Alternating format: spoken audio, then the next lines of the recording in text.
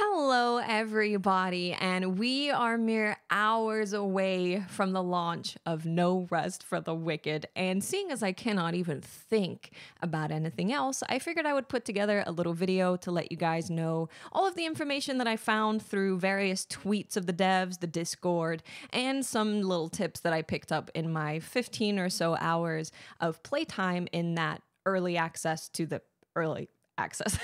That I did part of the Wicked Inside. So first things first, what time does this come out? So it is coming out at the same time for absolutely everyone, and that is 9 a.m. Pacific on Thursday. So whatever your time is in your time zone, just convert from 9 a.m. Pacific. So if you're on the East Coast, for example, that's going to be 12 p.m. If you're in England, that's going to be 5 p.m. So just take 9 a.m. Pacific, convert it into your time zone, and that is when it's going to launch for everyone. They're not doing a rolling kind of launch date. The next thing that I want to let you guys know about is affiliate links. Now, I am not telling you you have to use one, and I'm not even saying, guys, please use my affiliate link, but I do have an affiliate link, and you can save 10% more on No Rest for the Wicked with the affiliate link. So it takes it to $31, which is nothing. Especially for this quality of game. So if you do want to use my link and get 10% extra off, it does also support me as well. I get a certain percentage of the entire sale. I will have a link in the description that you can use. And please note that this link will not go anywhere until the game launches at 9 a.m. Pacific on Thursday. It's just how early access works on Steam. They don't really allow pre-order, preloading, pre-nothing. So the link doesn't do anything as of right now. But if you bookmark it or you just come back to the video and click the link that's in the description when the game is out, you can go ahead and get it through the link. The way that it works is it takes you to Private Division's website. At that point, you can then purchase the game for Steam. They will instantly give you a Steam code for No Rest for the Wicked, and then you can just play it through Steam as normal. Now, how much content can you expect in early access No Rest for the Wicked? This is a question that I've seen a lot because obviously it is not the entire game. They're going to be adding to early access and eventually leading up to a 1.0 launch. But the devs have been taken to Twitter and they've been putting it in Discord, a bunch of information for common questions that have been asked.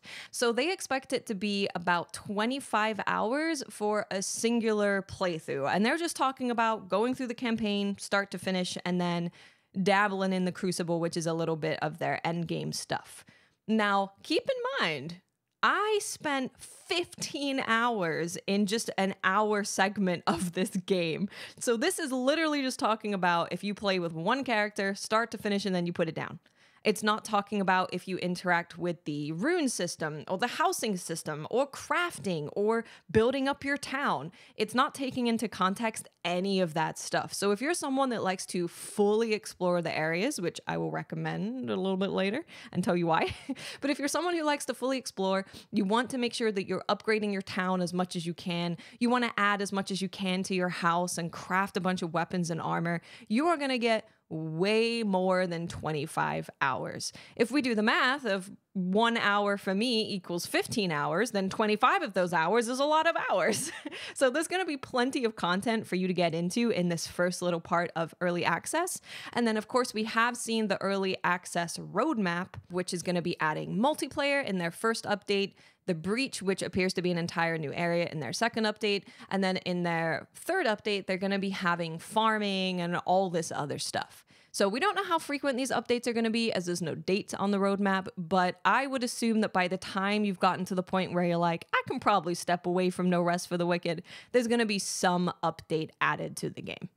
Something else that I want to prepare you for early access. As we mentioned, the first update is going to add multiplayer, so the game is not launching right away day one into early access with multiplayer. You won't be able to do multiplayer right away. That will be added, I assume, pretty shortly after.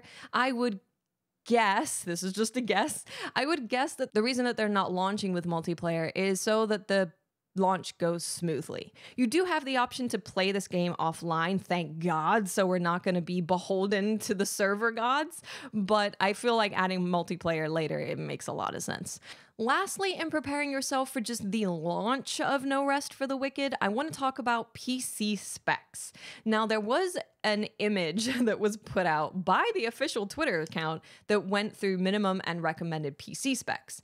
But the developers have come out on Twitter and in their Discord after that and said, these are actually super out of date. This is an early build before we had done a bunch of optimization. We're still going to be doing more optimization, but they have seen much better performance than what this graphic has said from their current build. So I would just keep an eye on Twitter. Maybe you want to check out some other people's graphic settings and what hardware they have to see if this game is going to run for you. Don't forget, you can always request a refund within the first 2 hours if it just does not run for you at all. But just be aware of seeing those early access PC specs because they're not totally correct. It's actually really unfortunate that they put that out because the minimum specs they're asking a lot from some people. It is also worth noting that this game, the devs have specified that currently the game is quite CPU bound. So if you have a really good CPU, but you do not have a great GPU, you're going to be in a better state than someone who has it flipped. So keep that in mind as well. But I highly recommend just trying the game for yourself and seeing if it works. Now I'm done with preparing you guys for just getting into the game. Let me give you a little bit of advice for when you do get into the game.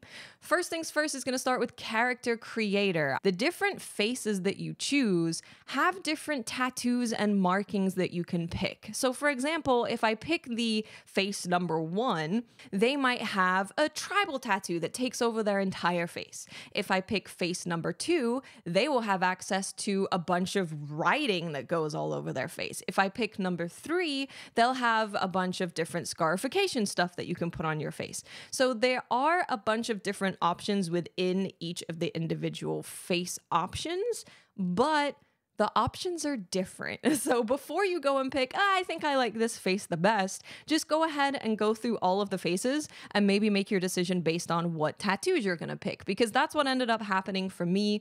I picked the face initially that I just thought that I liked the best, but then upon finding that one of my favorite tattoo types in any kind of character creator was on another face, I'm gonna be going with that one for early access launch. Now let's get into the video game itself. I highly recommend that you cut down as many trees as you can, that you mine everything, that you fish everything, and you dig every hole. The reason for that is because all of these resources you are going to want to build things for your house, to craft weapons, to craft armor, to upgrade the town.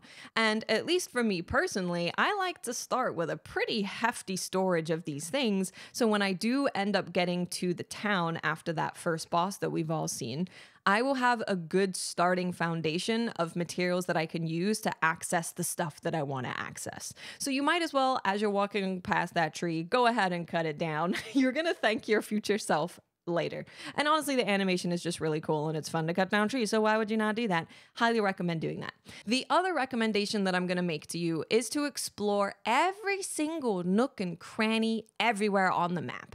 I saw a lot of people when they were playing the pre-early access build kind of just beeline to the boss.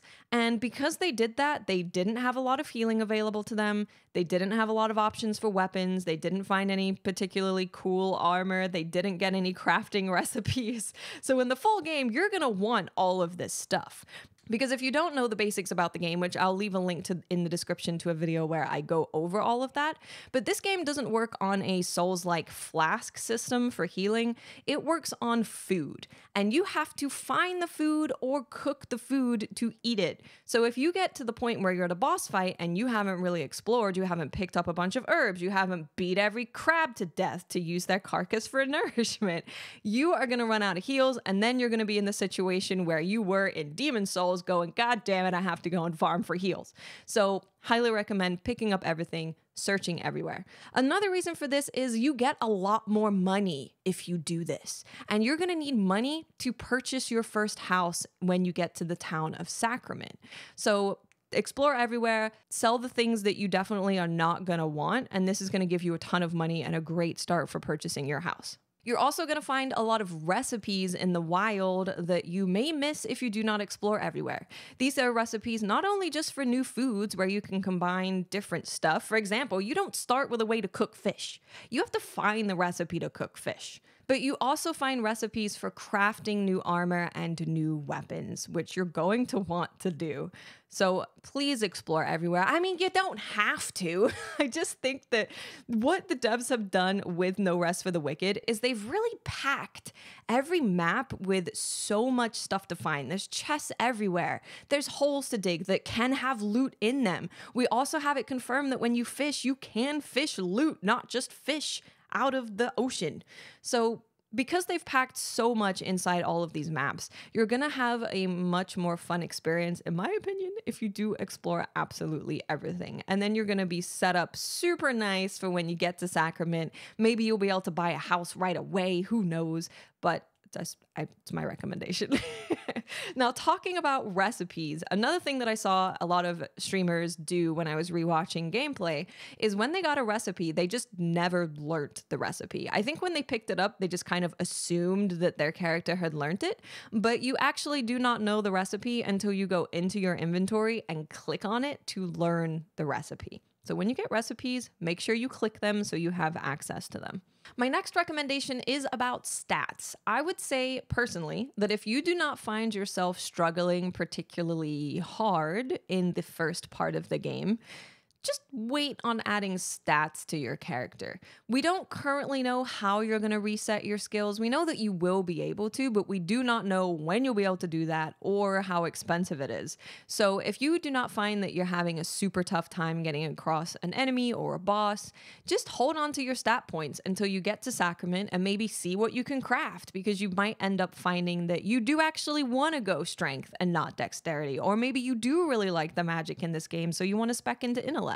So I would just say just hold on to your stat points, and kind of in the same vein as that, try every weapon, because generally I'm a player that likes fast, stealthy, poison kind of dex playstyles. That's my jam. But because I only had the very tiny portion of the game to play with, I ended up doing a bunch of runs, picking up whatever weapons I got right away and trying them out. And I found that I love the strength weapons in this game. I love the magic in this game, because you don't just sit there throwing fireballs. You actually have to engage in melee combat as well. And I really liked that. And I also found that I do not mind fat rolling in this game. It's the first game that I've been like, this isn't actually that bad, because you get a little move where you can do the shoulder charge thingy at them when you are fat rolling. So fat rolling is not that bad. So I highly recommend that you try every single weapon if your stat points allow you to try the weapon. See what you think, see what you like, because I guarantee you will be surprised by what you end up liking. And we know for a fact, based on what the devs have said, is that there's going to be 100 weapons in early access with unique movesets, unique rune special attacks. There's a lot there, and at least from what I've experienced so far, every single one of them felt incredible in their own unique way. So try out all of the stuff. I think that is going to do it for my just prepare for launch video. I hope that you found some information here that you didn't know already. If you do want to know more just about the game, go ahead and check the link in the description. That's where I go over just battle systems, loot systems, all that stuff.